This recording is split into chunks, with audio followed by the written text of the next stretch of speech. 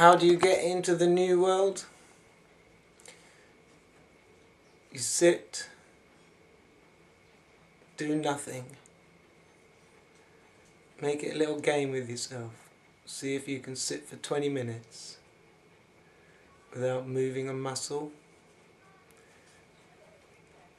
And to get into the new world, you have to be prepared to say goodbye to this, to the physical body and the physical surroundings. And you'll need to learn patience and endurance. It'll be a journey.